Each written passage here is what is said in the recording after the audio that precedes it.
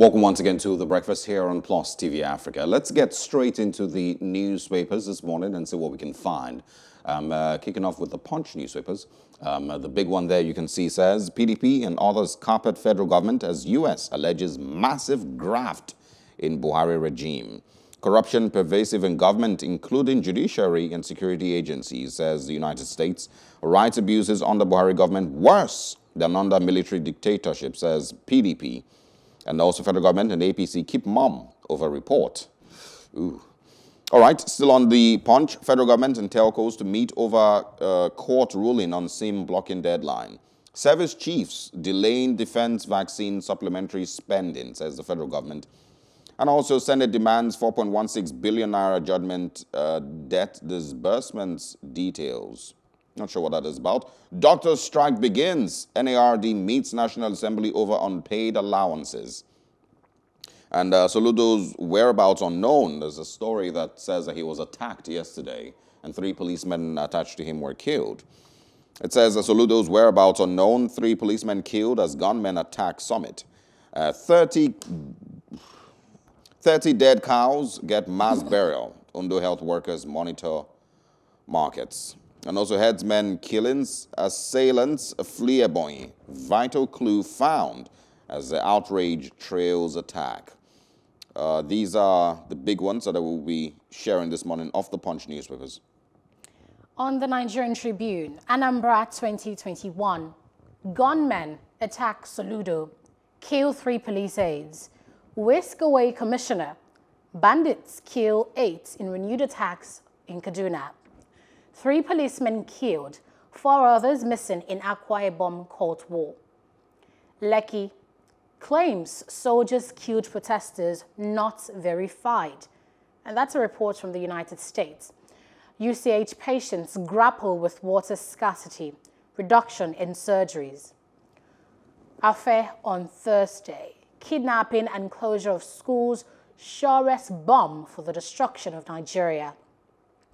NAFDAC here saying Kano's strange illness caused by poisonous substances. I think that will be the second story in a few weeks, that NAFDAC is, reporting strange deaths, illness, hospitalization because of expired fake or poisonous substances. Sanwo-Olu unveils body-worn camera for security agencies. Sounds like a great initiative there. COVID-19, Nigeria gets $15 million grant for safe school reopening. And FG proposes to spend 396 billion naira on COVID-19 vaccination. Outrage trails customs plan to ban importation of vehicles above 7 years. Ghana beats Nigeria. Others in 2020 May and June WSSCE. 70% of farmers in Ibarakpa, Okiogun, have abandoned their farms, and that's according to the Alafin. The Alafin also accuses security agents of releasing suspected criminals, and 81 monarchs reject proposed ranching for herdsmen in Ekiti State. Those are the stories on the front page of the Nigerian Tribune. Let's move now to the Daily Independent. The presidency says, we know Nigerians working with Boko Haram. Not the first time we're hearing something similar. Also, over 100 die from communal clashes, IPOB invasion in Akwa Ibom. Nigeria, or rather Naira, may not regain what it lost, says analyst. And also Olu of Warri stool, why Prince Shola Emiko was disqualified. Anambra governorship, PDP rakes in 234 million naira from 14 aspirants. And federal government blames non-submission of supplementary budget for military on service chiefs. We can also see here, Lagos to roll out body cameras for law enforcement officers. And one or two others, Umahi declares dusk to dawn curfew in Ebonyi community as 3 policemen killed as gunmen attack Professor Soludo. Also going over to the next newspaper at the Daily Independent. Naira may not regain what it lost. I beg your pardon, on The Guardian, shortage of COVID-19 vaccines sparks fears of fakery, hoarding. Military opts for full force against terrorism and banditry.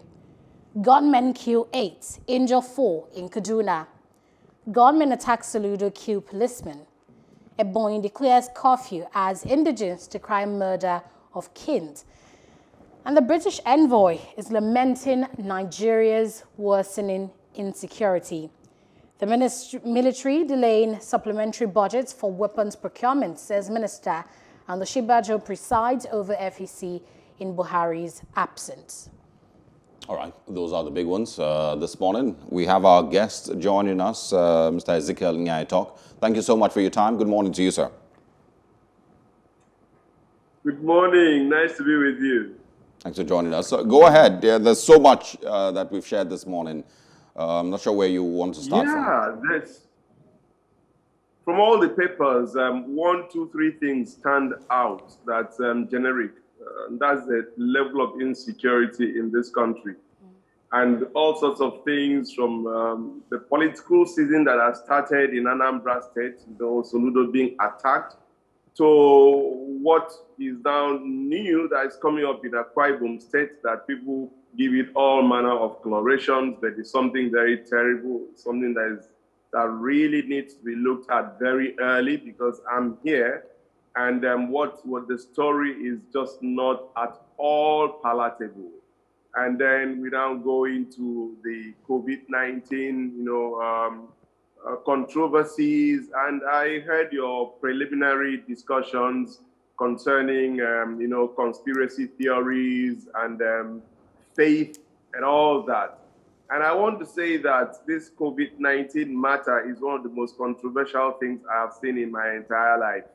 Since I was born, it is not just that the pandemic has ravaged the whole world, but it has become so controversial that even within World Bank, WHO, today they will say one thing, tomorrow they will say another thing. Then one country will say this vaccine is good. The next time they'll say, no, we don't need it again. Then they'll say, okay, bring it, it's down. It's really confusing, really, really confusing. Some people that have a little bit of reservation is not so much sometimes out of faith, but more out of reasoning. For instance, I'm asking myself, what's why is that for me to do? I tend to think that I should do a lot of preventive, actions. For instance, can I avoid anywhere I can afford to avoid going? Can I do my businesses online? What can I do to boost my immune system? Can I have as much exercise as possible? What are those things? What sort of food do I eat to boost my body immune system? And while watching, interrogating, and usually when a vaccine comes out, it usually has a certain period of testing and all those. These have come out in a way that has been really fast. And at the same time, the way it's ravaging people, life is about taking, I always talk about the 3 C's of life. The chances that come your way, the choices that you make, and the consequences of those choices that you make. And we should try not to religionize this process, because anything that comes to the level of faith, people take it without thinking, including myself. Show me something in the Bible and trust me, I'm not going to think about it. I'm not going to rationalize it. I'm not going to try to see whether it makes sense or not. Just show it to me in the Bible. All I want is to see it, not you say. You just show me. John 3:16 says, God so loved the world he gave. Anybody that believes, for me, once I believe, that settles it. So when you bring to the level of faith, it becomes different from people. But when you want to give an opinion, a personal opinion, I think you should do this, I think you should do that, I think it's a different ball game altogether. Okay. All right. So on the newspaper this morning, we saw a story about Lagos State government and how Sanwo-Olu wants to get body cameras for police officers. Do you think this might, go on to reduce the use of force, by security officials, on Nigerians? Not to talk about how expensive they are. Checked out the cost online, from about $400 to about $800 for just one. And we have thousands of police officers in the country. Maintenance also is a likely challenge, as well as, the proper storage of the footage. So just looking at all these issues, first of all, let's start with the intended aim. Might this reduce the use of force by security officials? You know, what's the cost of life relative to what this, you know, when I've said this on this program before, when Sanwo-Olu was to replace Ambode, I was one of those very unhappy. Very, very unhappy, because Ambode is somebody I've known right from school. We attended the same school. We're almost same class, but I think it was a year ahead of me. And so for more reasons than one, I've known him. He's a very proactive person. I just didn't think much of Sanwo-Olu, I will say that. But today, I think I'm becoming one of his greatest fans, because he's proved me wrong in many areas. I commended his building houses for teachers. Fantastic. And today, he's introducing body cameras for his security is something that this nation has to warm up to and buy. It's not about cost. I can tell you for a fact. When people, you know, crime is sweet when secrecy is available. The moment you know that every word you say, every action you take can be seen, so it's not going to be your word against another person's own. These people are going to be extremely polite. They are going to be extremely civil. And we're going to have a different kind of dialogue and interface and interaction between the citizens and the law enforcement officers. So I want to commend the governor of Lagos State. And I want even with private sector people, I'll be willing to contribute to that fund. I mean, and I would like to really think that something like that should be brought down to Akwa Ibom here, so that our people can start to enjoy a cordial relationship between either the police or the forces and the citizens. I think that Mr. Sanwo-Olu, Obong Sanwo-Olu, because we've made him Obong in my village already, he should be commended. Well, I hope that we, of course, will be able to look deeper into that in another, another time, and of course see how this really would affect the level of security and of course policing here in Lagos and across Nigeria. But let's also talk about still security issues. The government says that they know Nigerians that are working with Boko Haram. It's not the first time we've heard similar statements. For the longest time, Nigerians have asked that the sponsors of Boko Haram be reviewed. What are the government's findings with regards who is, supporting or sponsoring the terrorist group? So once again, the government is making these statements. Do you, does this in any way sound different or change anything? It just upsets me. Nothing more than. I should clap for them, right? They know the sponsors. They know the harm that is being done in this country. They know their prime responsibility. I could never quote this enough, and I will continue to quote. Chapter 2, Section 14, subsection 2B of our Constitution says that the security and welfare of the people shall be the primary purpose of government. The level of insecurity brought about lives being ravished and being destroyed on a daily basis. And you, government, what you are telling me is we know the sponsors. I mean, how ridiculous, how absurd, how absolutely mindless can I see such a statement? So what should I do as a citizen? I should clap for government that they know these people, they do not bring them to book. It is infuriating, to say the least. And I think that government should start to think and understand why they are there in the first place. They are not a gossip paper that wants to say, tell us, go read more, click, read more. They're not trying to attract us to their page. They are supposed to be taking actions and giving us citizens the boldness, the confidence, the assurance and reassurance that we have our backs covered by the system. They are supposed to take such actions that will deter others from as much as thinking. Because as far as I'm concerned, it's probably like deals. Look, we know you, better come talk to us. We know you, we know you, we know you, come see us. And they're like, oh, they say they know us. Who do they know? Who do they know? Let's look at that, negotiate. Let's talk. For goodness sake, I think that our government need to start thinking more of government for what it is and how important. The next most important institution after God is government. And then you are given that responsibility of being God on earth, and you are using that to trivialize it.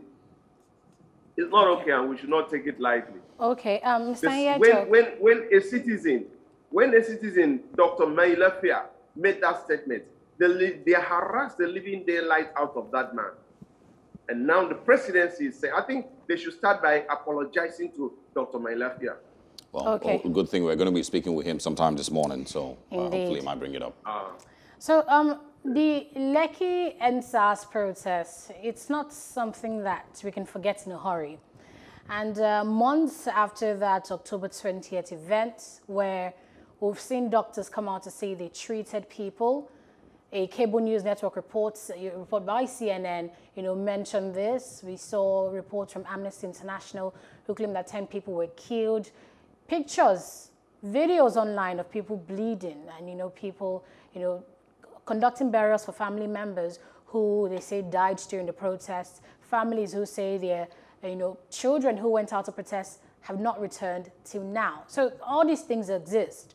But there's a report by the United States that was published March 30th, 2 days ago. And it says that it conducted investigations into this matter and that it could not verify the claim that soldiers had killed NSAS protesters. I don't know where this leaves us now, Mr. Nya-Etok. If you notice, I was tweeting and all that because my laptop was playing games. So the voices were like, I think that once you talk of US, is the report that they could not find evidence that there was any.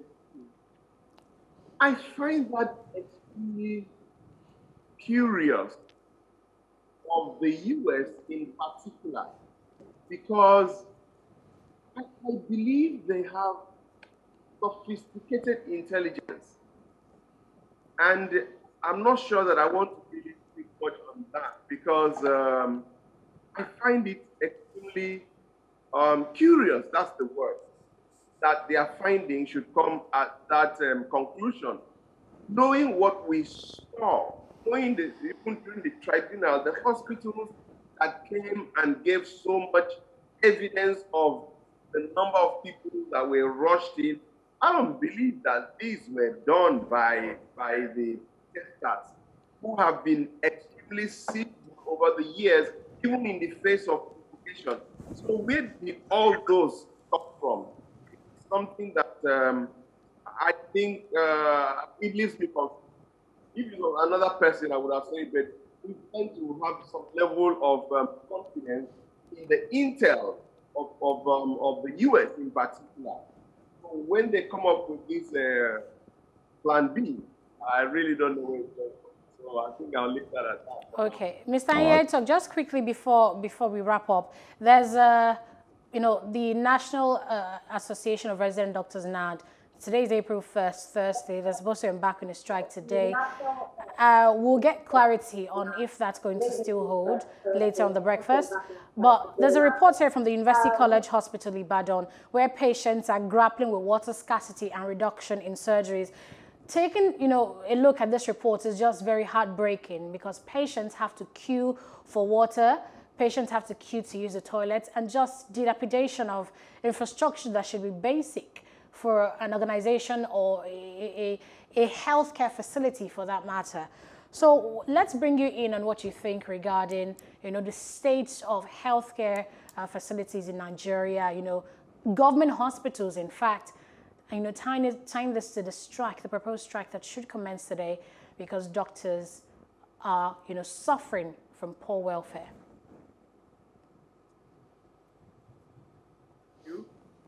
Two things. The first is resident doctors going on strike. it's curious that while doctors gave a warning that they were going to go on strike, Mr. President gave a notice that he was going to go on medical tourism. I don't understand my president. Make I talk through, because this one don't pass me. Definitely, they will not understand. Garuba Shehu said that, oh, no, he's not ill. He's very fit right now. He's just going on routine medical checkup. Really? At a time like this, when we are ravaged from all ends and our medical practitioners are going on strike, Mr. President, fit as a fiddle, is going on routine checks in a different country. Well, he'll be reading the news that people have gone on strike and then people are dying. I don't know how to appeal to our resident doctors. I've looked at the budget for health. I really can't understand what's going on here. I've seen the amount that we are budgeting to buy vaccines to give a certain level of protection against our health. And I'm asking, between that protection, which is that global offer, and the welfare of these people who are the frontline health workers, what are prioritizing like? What are priority scale like? I just want to be told what makes sense. Number two, water. I have always said that any government that does not make water number one priority, without water, there's no health. All this one we're talking about pandemic, 20 have died, 10 have died. Make cholera enter town, make we see the number of people who go come out, whether they come out or delete. I think that we need to re-engage, re-interrogate our leadership profiling criteria. We need to re-educate citizens on what government is all about, what governance is all about, the imperatives, the fundamentals of government and governance. I think that the elite, I don't know how many of us really understand what government is all about. We are toying with the destiny of a nation. That's why we're having all sorts of things going up and down. What's our health policy like? How can water not be made a first-line charge to have a policy that every single community in this country, every community must have potable water as state policy? All right. Water is life. And then we now have a hospital where people are lining up to get water. It's not okay. It's not okay. All right. Ezekiel Nya-Etok. I don't know what else to say. As always, we enjoy your analysis and your thoughts on the major stories every morning. Thank you so much for joining us this morning. Thank you. Looking forward to speaking with you again. Thank you. Thank you. All right. We're now going to go on a short break. When we come back, we'll tell you what happened today on the 1st of April, many, many years ago. I'm going back to the year 1984, and of course, telling you about a singer who has put out, one of, the most popular songs, in history, Sexual Healing. We'll tell you about that. I'm going back to 2004, the beginning of the Gmail. Do stay with us.